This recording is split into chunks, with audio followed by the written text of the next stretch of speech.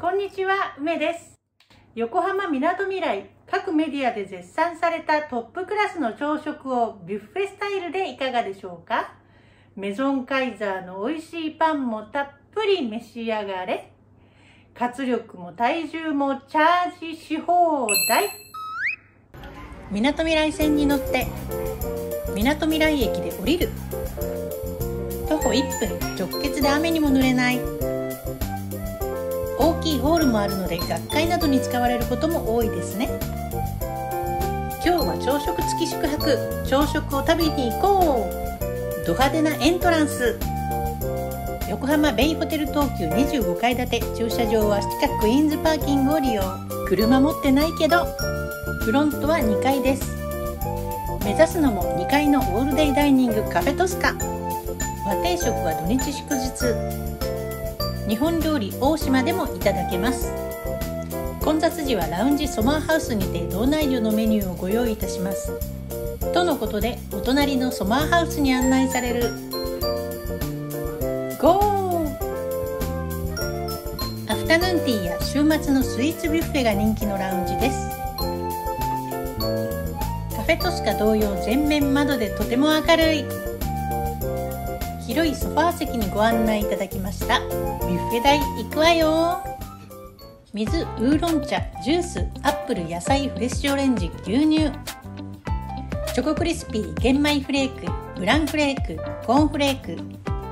サラダコーナー、ミックスレタス、ブロッコリー、トマト、ツナ、ミックスビーンズ、コーン、フライドオニオン、クルトン、ベーコントッピング。ドレッシングはイタリアン、サウザン、和風の3種類。奥は卵料理のライブキッチン。スクランブルエッグ、スープ、からし、醤油。肉シューマイとエビ餃子。ケチャップ。ポテト。本日の焼き魚、どう見てもさば焼き。野菜のソテー。ハーブソーセージ、ポークソーセージ、ベーコン、ロースハム、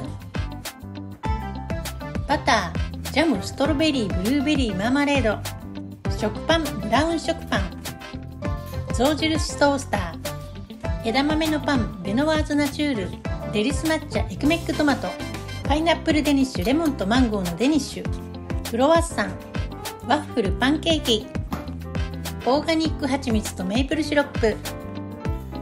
パンコーナーと右奥がウインナーやハム、ベーコン。和食コーナー、野毛千歳屋のざる豆腐。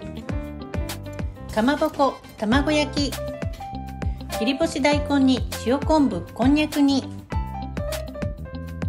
わさび菜、ゆず大根、梅干し。しらす、明太子。ご飯、焼き海苔。ふりかけたくさん。スーパーフードと雑穀、ニンニク、ジンギスカン、混ぜ込み刻みたくあんやめ茶、博多からし明太子、梅昆布、ごまかつお、韓国風海苔、若追い昆布、納豆、とろろ、マグロ。横浜市内唯一の醸造所の横浜醤油、わさび、生姜、小ネギ。味噌汁、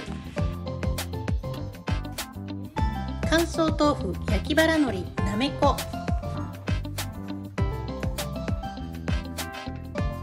小ネギ、油揚げ、中華がゆ、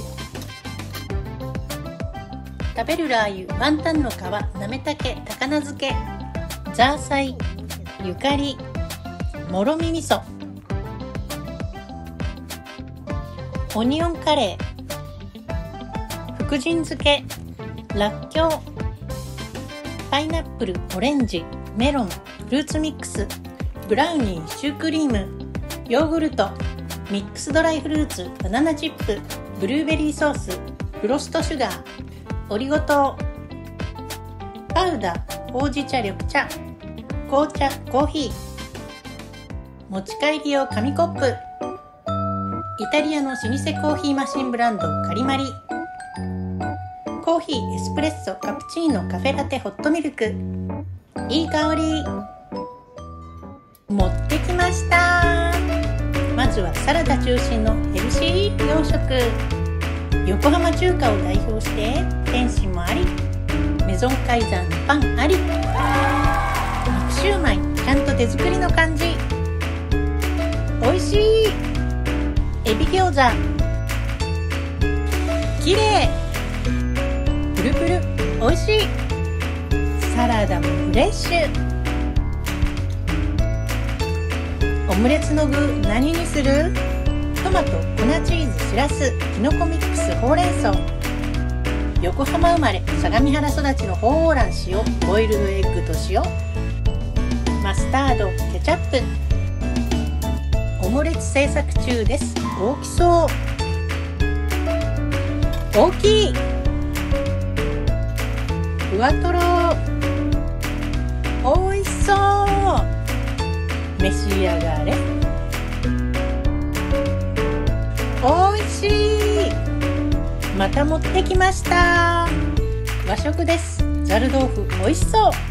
そしてネギトロとろろ丼。ホテルでこの丼は嬉しすぎる。お醤油をかけていただきます。マグロも新鮮で美味しかったです。やっほー。オムレツが大きかったので早くもデザート。ちゃんとしたスイーツがあるのはテンション上がる。もちろんヨーグルトには蜂蜜とフルーツでカロリーアップ。おいしい。スイカが食べたかったけどメロンとパイナップルでよしとする。